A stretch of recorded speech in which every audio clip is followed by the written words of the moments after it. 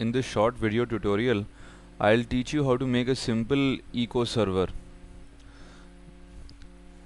An echo server actually takes an string as an input and echoes back the same string to the sender. The initiation for such a server would be /the server, which is the name of the executable, along with a port number as input. So once the server starts, it starts listening on the port number which we provide and waits for client connection. As soon as a client connects to that server, the client starts sending strings, for example, hello world or something else. The server receives this string and sends it back to the client as is without changing it, typically forming what we can clearly see is an echo of the same string. So now let's quickly run through the code. Top, of course, all the includes have been mentioned for the various system calls which you are going to make. We've defined error to be -1, max underscore clients to be 2. Max underscore clients is going to be used by the listen call and would tell the kernel the maximum number of clients to have in its wait queue. Max underscore data is the size of the buffer which you would pass to both send as well as receive.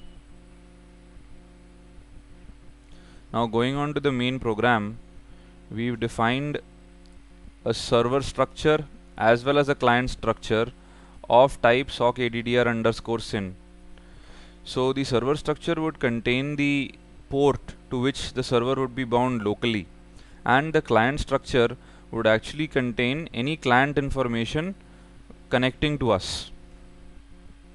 Now sock is the server process socket descriptor and new is the client socket descriptor. Whenever a new client connects to us, we typically renew this socket.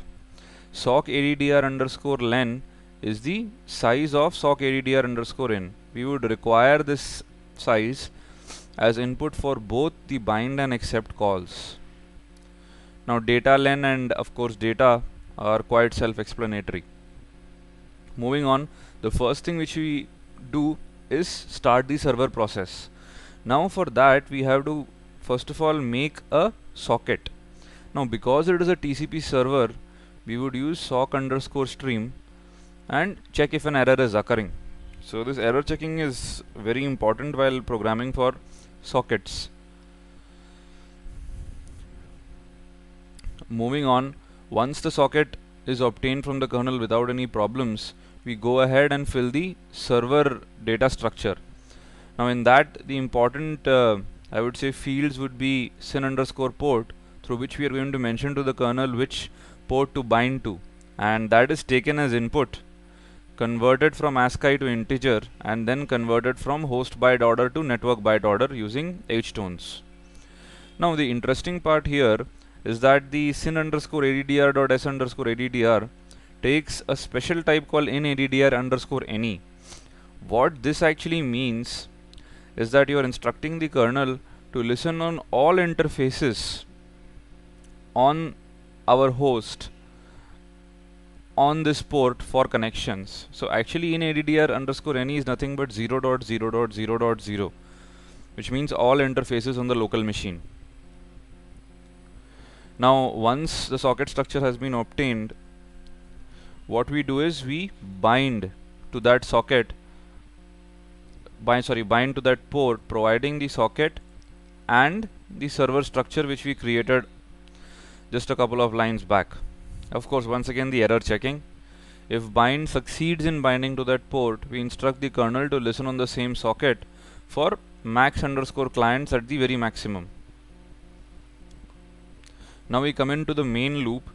This is the loop in which we wait for a client, get a client connection, and then start the whole echoing mechanism.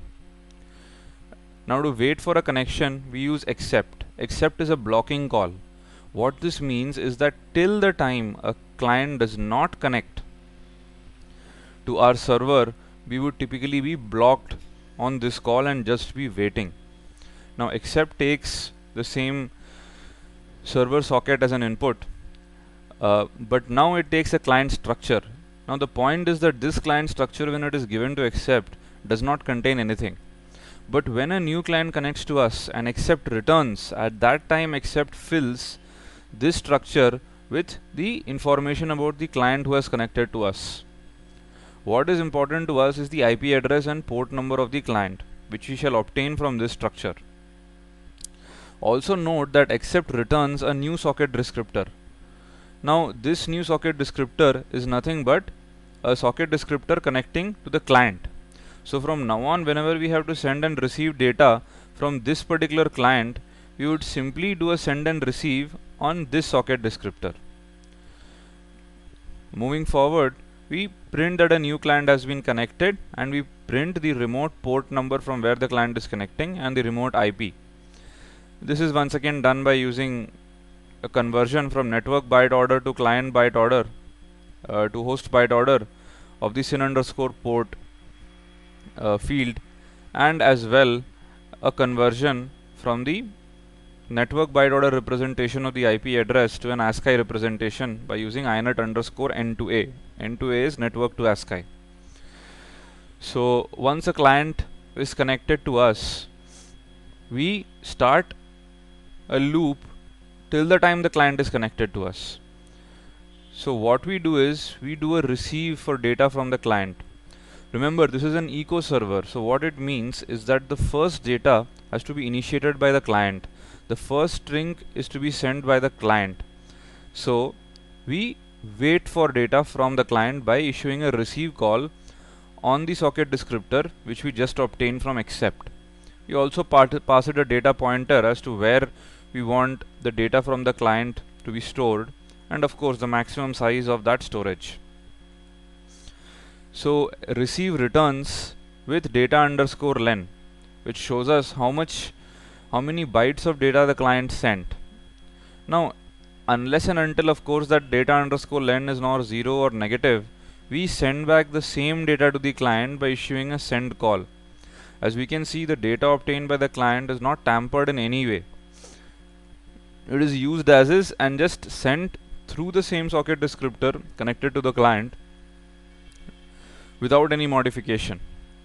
Now of course, while printing it onto our local std out, we null the last byte, that is the byte after which the data is over sent by the client. The reason is that while printing a string, printf requires to know that the string is over, and it detects this by checking for this null. So sometimes what might happen is that there might be no null and printf might actually crash. So to avoid this, the last byte plus 1 of what has been sent is nulled, and then it's printed on std out. Now note that this cycle is going to go on forever. You know, the client might enter something, we might echo it back, once again the same, once again the same. So when the client disconnects, the first indication is that receive fails and data_len becomes non-zero. That would either negative or 0. You can quickly check what happens by doing a man on receive.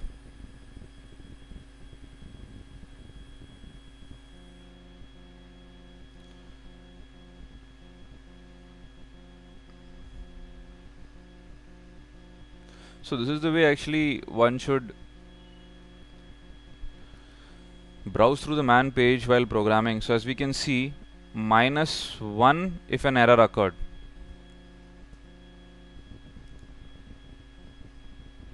So data_len would be -1 when the client disconnects from us and when receive fails. So at that time we get out of the while loop and we print that the client is disconnected, and we go ahead and close the socket which was connected to the client. Now we do this across our while loop again and again, which means that a single client comes in, we block here at accept. As soon as the client comes in, accept returns with a socket descriptor connected to the client. After that we go ahead, receive data from the client in this loop and send the same data back to the client till the time the client is connected to us. Once the client disconnects, receive would fail with -1, that is data_len would be received as -1, in which case we come out of this loop, close the socket as we've seen below, and once again go to the accept stage and keep waiting for new connections.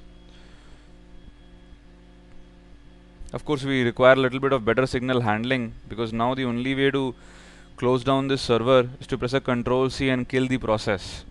But just to keep things simple, I have kept a while loop. Now let's try and compile this program.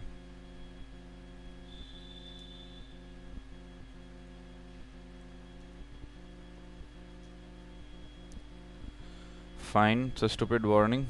So I don't think this warning is problem right now. So anyway, so now let's start off the server process. Let's say we give it port number 10,000.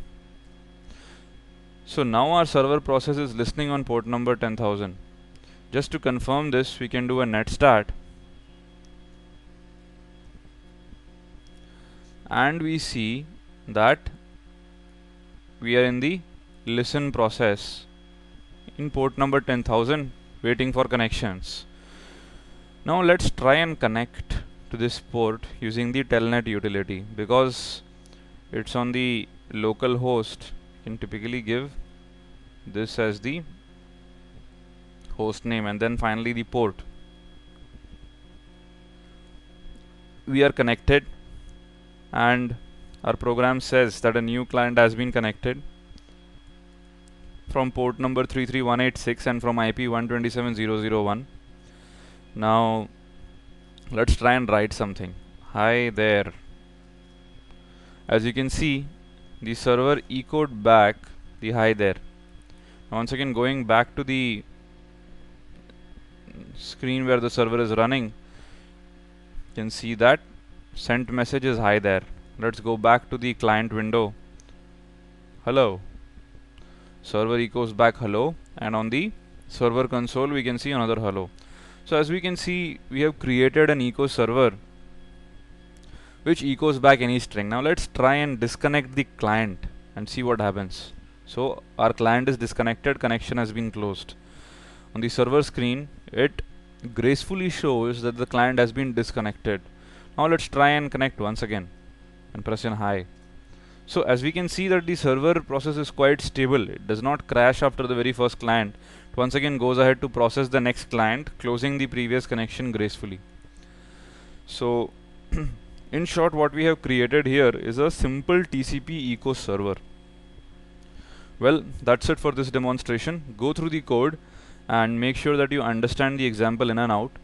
Now in the next example, in the next video, we'll create a sample client which would connect to this server and do the same thing which we did via the telnet utility. Thank you.